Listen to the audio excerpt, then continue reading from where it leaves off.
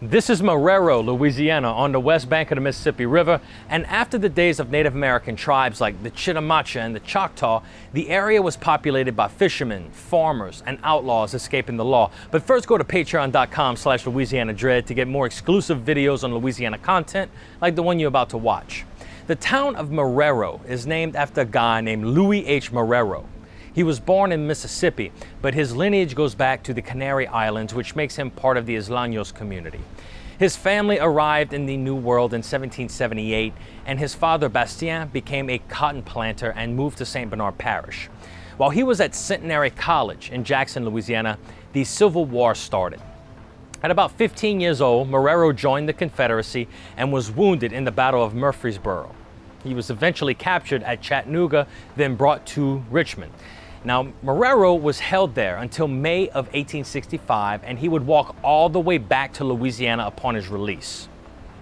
During Louis Marrero's walk back to Louisiana, though, a Boston businessman named Oakes Ames purchased the land on the present site of the town of Marrero. But Ames would name it Amesville, after himself, of course. Upon his return, Louis Marrero joined the political arena and was appointed a member of the police jury of Jefferson Parish and was soon made president of the board.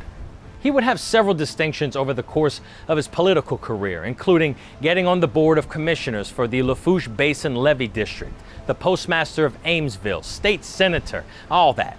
In 1896, he became the sheriff of Jefferson Parish and was easily the most powerful person on the West Bank by 1910. Louis Marrero was the sheriff of Jefferson Parish for 20 years, and in February of 1916, the U.S. Postmaster officially changed the name of the Amesville Post Office, thus solidifying the name of the town of Marrero. All of this is fine and dandy, but perhaps his most famous feat was when he went head-to-head with the infamous Louisiana Spirit, known as the Axeman. New Orleans was a main port for Italian immigration after the Civil War. Now, in fact, New Orleans had more Italian immigrants than New York and New Jersey. Racial tension was also rampant as well. Italian Americans were kept out of New Orleans' most exclusive social clubs, even as recently as the 1990s, to be honest. This would lead to a migration of sorts. Italians moved in droves to the West Bank in order to avoid persecution. They would take on jobs like grocers or farmers, but organized crime soon became commonplace. Contrary to popular belief, the mafia actually started in New Orleans, and Sheriff Marrero wasn't having any of it. During this time of organized crime, a bit too organized murders started happening. 6 people showed up dead in their homes, but the real kicker is that they were all killed with an axe or a hatchet. The culprit would break into people's homes at night and do the axe slaying. And most people believe this to be mafia related. People also believe this to be racially motivated because all of the victims were Italian. We'll go into much more detail on the Axeman in a separate video.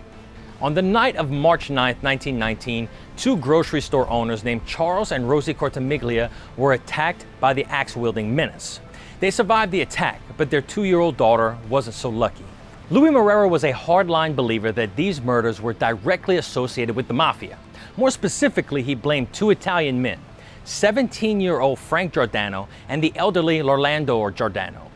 When it came time for the Cortimiglia couple to identify the killer, Charles didn't identify either of the 2 Italian men, but Rosie was a different story.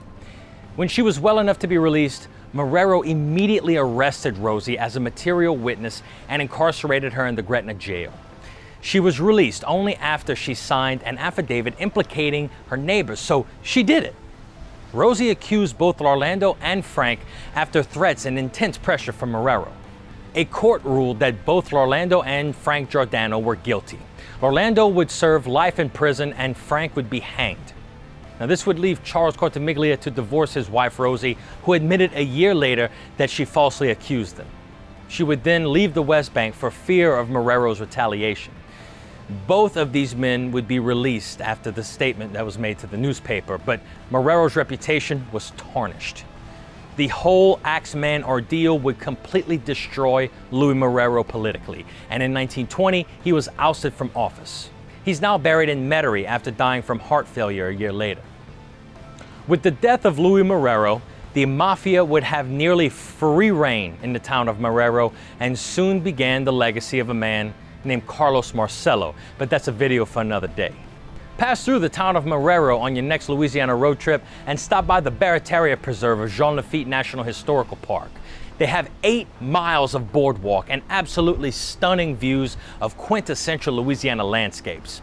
And we couldn't bring you this information without your support on Patreon, and we'd like to thank all of those who have already contributed and encourage anyone watching this video right now to consider becoming a patron at patreon.com/LouisianaDread.